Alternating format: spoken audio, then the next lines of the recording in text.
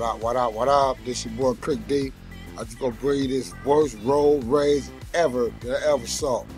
Now you see the old man on top of the car, and the guy driving, he look like he Hispanic or something. Whatever the case was, the old man gonna run over there, reach inside the car, snatch the man water bottle, bust his window, and then he take off. So what do you really think? What would you do? Would you sit there and don't know what the man gonna do next? Or would you do what this guy did?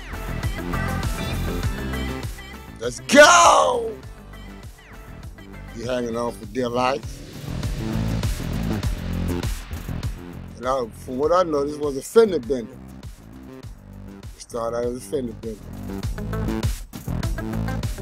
They said old school ran over there to the car, reached in, grabbed the man water bottle, smashed his window, beating on top of the hood. I would have smashed too. But the bad part about it, the driver got charged with reckless endangerment. What would you do? Exactly, what would you do? Let's watch this guy.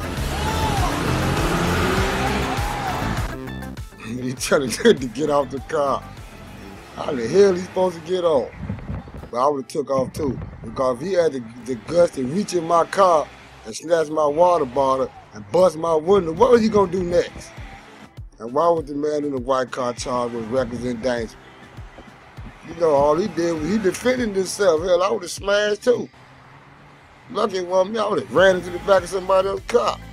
Or something like that. Shit crazy.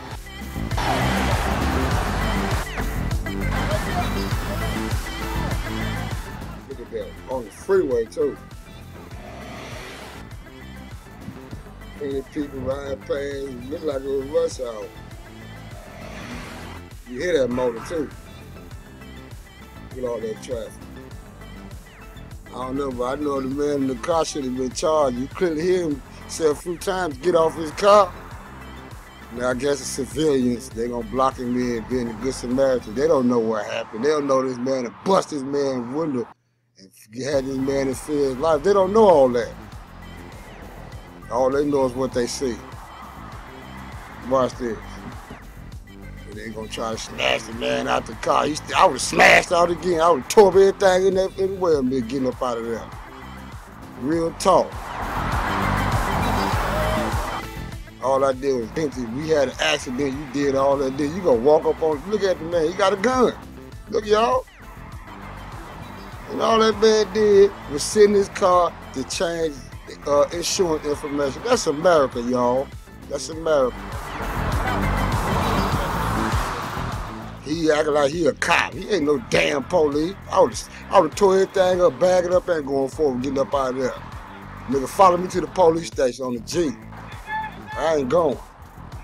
And I can't believe it. Man, the driver, I can't believe he was charged with reckless endangerment after this man did all this stuff to his car, and all the old man got was a ticket for disorder. Do you have the right to defend yourself or not? What would you do? Now you got a gun. Nigga, I'm pressing charges. You got that gun on me. You got me messed up.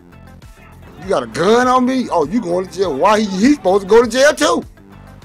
Because he don't know what's going on. This your boy Crick D. Y'all leave comments in that box below. This story just crazy.